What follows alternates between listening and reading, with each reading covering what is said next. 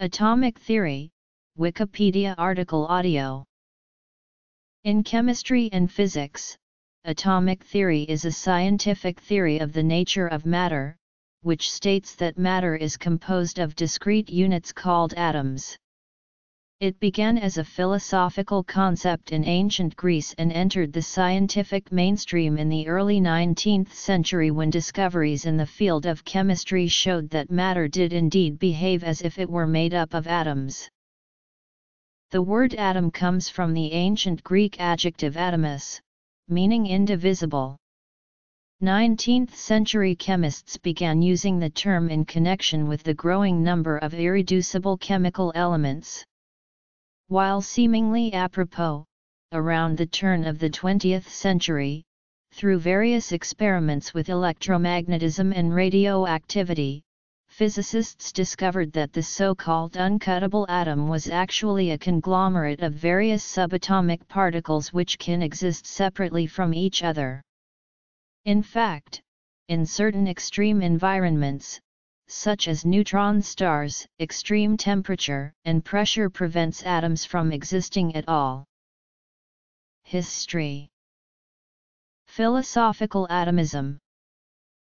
Since atoms were found to be divisible, physicists later invented the term elementary particles to describe the uncuttable, though not indestructible, parts of an atom. The field of science which studies subatomic particles is particle physics, and it is in this field that physicists hope to discover the true fundamental nature of matter. The idea that matter is made up of discrete units is a very old one, appearing in many ancient cultures such as Greece and India. The word atom was coined by the ancient Greek philosophers Leucippus and his pupil Democritus. However, these ideas were founded in philosophical and theological reasoning rather than evidence and experimentation. Because of this, they could not convince everybody, so atomism was but one of a number of competing theories on the nature of matter. It was not until the 19th century that the idea was embraced and refined by scientists, as the blossoming science of chemistry produced discoveries that could easily be explained using the concept of atoms. Near the end of the 18th century, two laws about chemical reactions emerged without referring to the notion of an atomic theory. The first was the law of conservation of mass, formulated by Antoine Lavoisier in 1789, which states that the total mass in a chemical reaction remains constant. The second was the law of definite proportions. First proven by the French chemist Joseph-Louis Proust in 1799, this law states that if a compound is broken down into its constituent elements, then the masses of the constituents will always have the same proportions, regardless of the quantity or source of the original substance. John Dalton studied and expanded upon this previous work and developed the law of multiple proportions. If two elements can be combined to form a number of possible compounds, then the ratios of the masses of the second element which combine with a fixed mass of the first element will be ratios of small whole numbers. For example, Proust had studied tin oxides and found that their masses were either 88.1% tin and 11.9% oxygen or 78.7% tin and 21.3% oxygen oxide and tin dioxide respectively. Dalton noted from these percentages that 100 grams of tin will combine either with 13.5 grams or 27 grams of oxygen. 13.5 and 27 form a ratio of 1:2. Dalton found that an atomic theory of matter could elegantly explain this common pattern in chemistry. In the case of Proust's tin oxides, one tin atom will combine with either one or two oxygen atoms. Dalton believed atomic theory could explain why water absorbed different gases in different proportions. For example, he found that water absorbed carbon dioxide far better than it absorbed nitrogen. Dalton hypothesized this was due to the differences in mass and complexity of the gas's respective particles. Indeed, carbon dioxide molecules are heavier and larger than nitrogen molecules. John Dalton.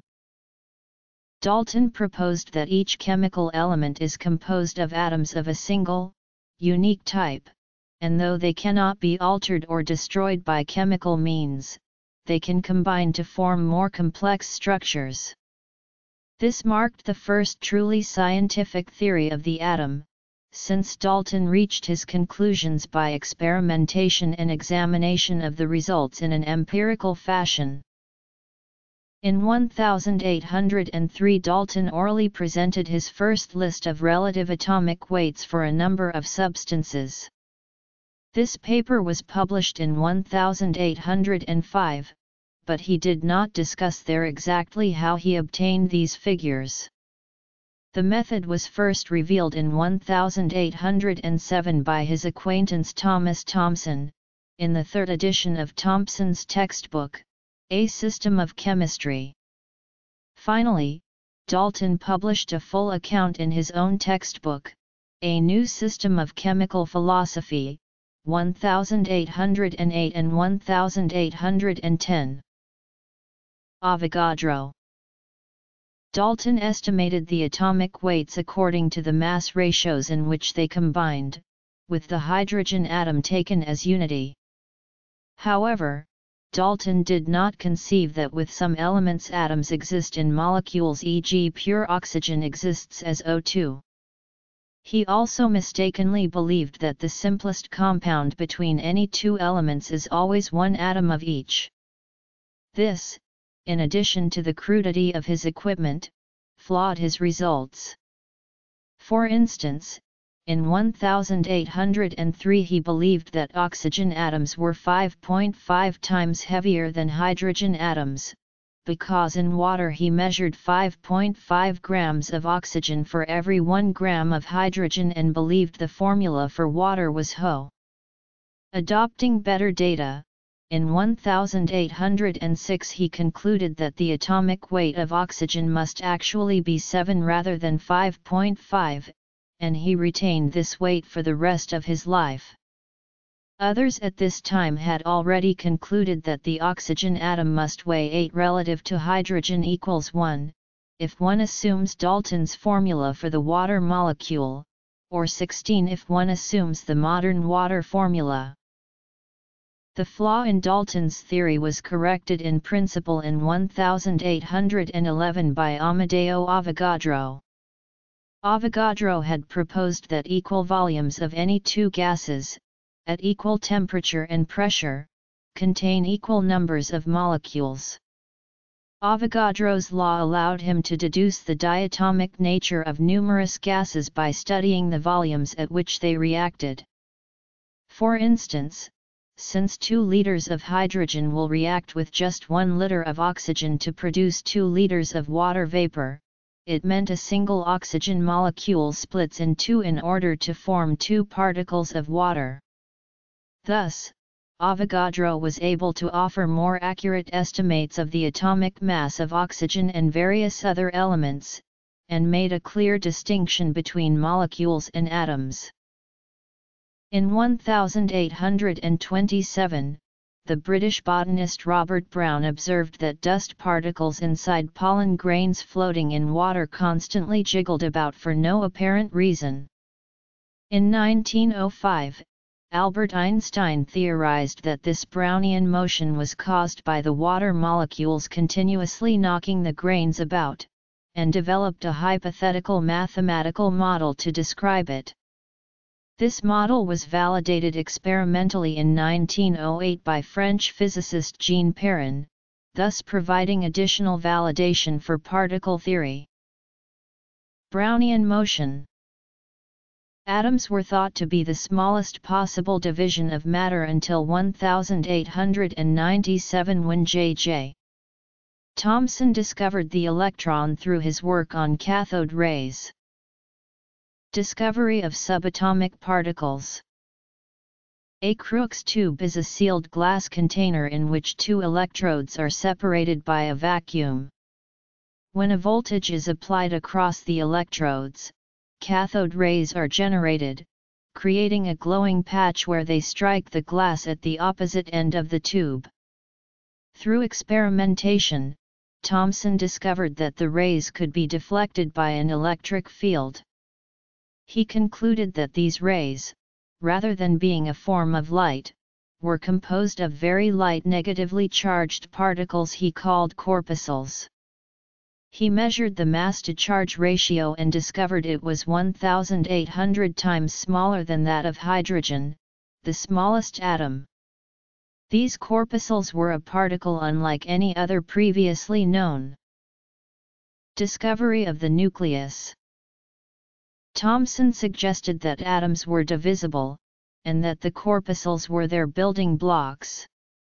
To explain the overall neutral charge of the atom, he proposed that the corpuscles were distributed in a uniform sea of positive charge. This was the plum pudding model, as the electrons were embedded in the positive charge like plums in a plum pudding. Thomson's plum pudding model was disproved in 1909 by one of his former students, Ernest Rutherford, who discovered that most of the mass and positive charge of an atom is concentrated in a very small fraction of its volume, which he assumed to be at the very center. First steps toward a quantum physical model of the atom. In the Geiger-Marsden experiment, Hans Geiger and Ernest Marsden shot alpha particles at thin sheets of metal and measured their deflection through the use of a fluorescent screen. Given the very small mass of the electrons, the high momentum of the alpha particles, and the low concentration of the positive charge of the plum pudding model, the experimenters expected all the alpha particles to pass through the metal foil without significant deflection. To their astonishment, a small fraction of the alpha particles experienced heavy deflection. Rutherford concluded that the positive charge of the atom must be concentrated in a very tiny volume to produce an electric field sufficiently intense to deflect the alpha particles so strongly.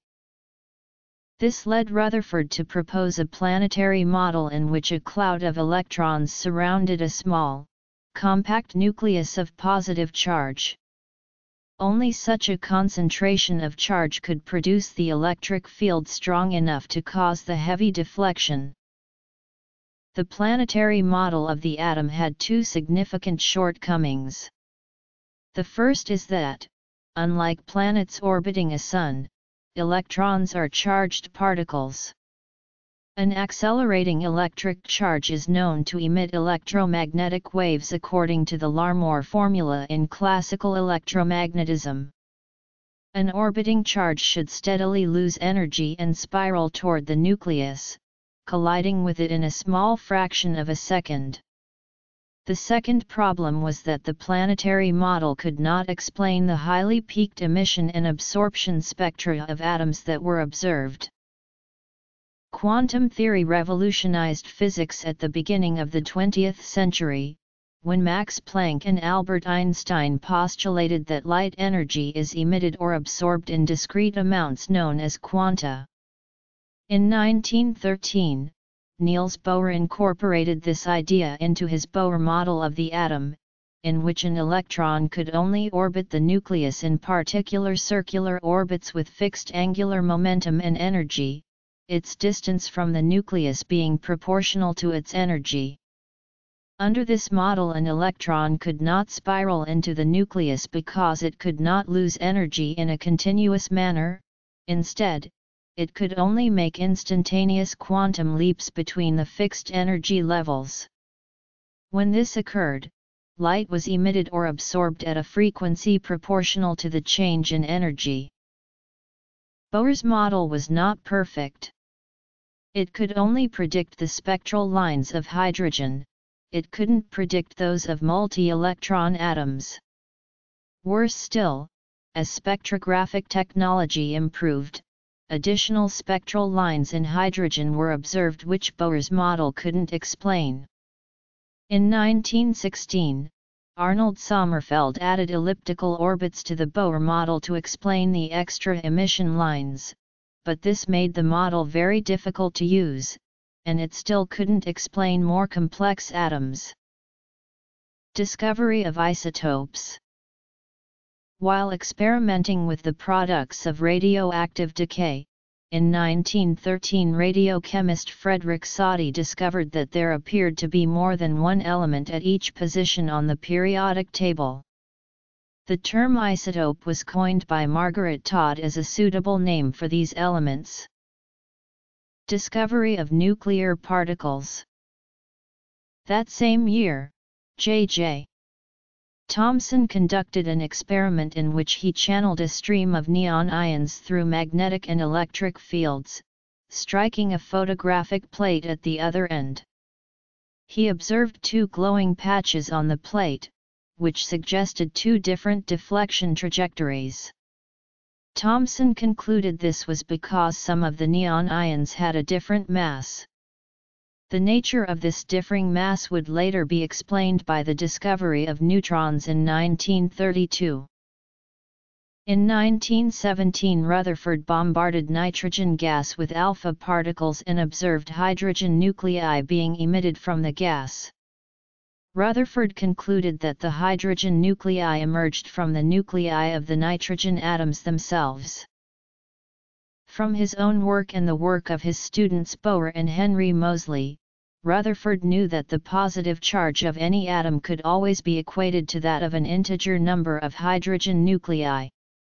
This, coupled with the atomic mass of many elements being roughly equivalent to an integer number of hydrogen atoms, then assumed to be the lightest particles, led him to conclude that hydrogen nuclei were singular particles and a basic constituent of all atomic nuclei. He named such particles protons. Further experimentation by Rutherford found that the nuclear mass of most atoms exceeded that of the protons it possessed. He speculated that this surplus mass was composed of previously unknown neutrally charged particles, which were tentatively dubbed neutrons. In 1928, Walter Botha observed that beryllium emitted a highly penetrating, electrically neutral radiation when bombarded with alpha particles. It was later discovered that this radiation could knock hydrogen atoms out of paraffin wax. Initially it was thought to be high-energy gamma radiation, since gamma radiation had a similar effect on electrons in metals, but James Chadwick found that the ionization effect was too strong for it to be due to electromagnetic radiation, so long as energy and momentum were conserved in the interaction. In 1932, Chadwick exposed various elements, such as hydrogen and nitrogen, to the mysterious beryllium radiation, and by measuring the energies of the recoiling charged particles, he deduced that the radiation was actually composed of electrically neutral particles which could not be massless like the gamma ray, but instead were required to have a mass similar to that of a proton. Chadwick now claimed these particles as Rutherford's neutrons. For his discovery of the neutron, Chadwick received the Nobel Prize in 1935. Quantum physical models of the atom. Notes. In 1924, Louis de Broglie proposed that all moving particles, particularly subatomic particles such as electrons, exhibit a degree of wave-like behavior. Erwin Schrödinger, fascinated by this idea, explored whether or not the movement of an electron in an atom could be better explained as a wave rather than as a particle. Schrödinger's equation, published in 1926, describes an electron as a wave function instead of as a point particle. This approach elegantly predicted many of the spectral phenomena that Bohr's model failed to explain. Although this concept was mathematically convenient, it was difficult to visualize, and faced opposition. One of its critics, Max Born, proposed instead that Schrödinger's wave function described not the electron but rather all its possible states, and thus could be used to calculate the probability of finding an electron at any given location around the nucleus. This reconciled the two opposing theories of particle versus wave electrons, and the idea of wave-particle duality was introduced. This theory stated that the electron may exhibit the properties of both a wave and a particle.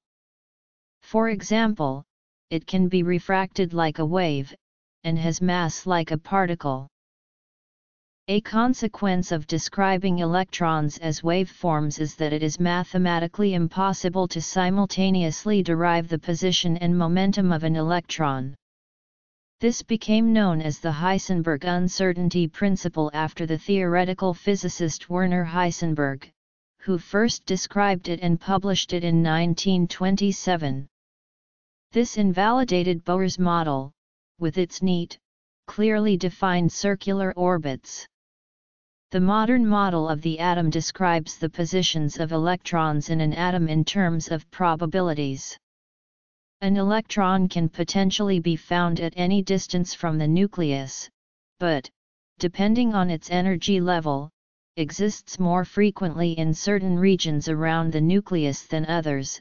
This pattern is referred to as its atomic orbital. The orbitals come in a variety of shapes: sphere, dumbbell, torus, etc., with the nucleus in the middle.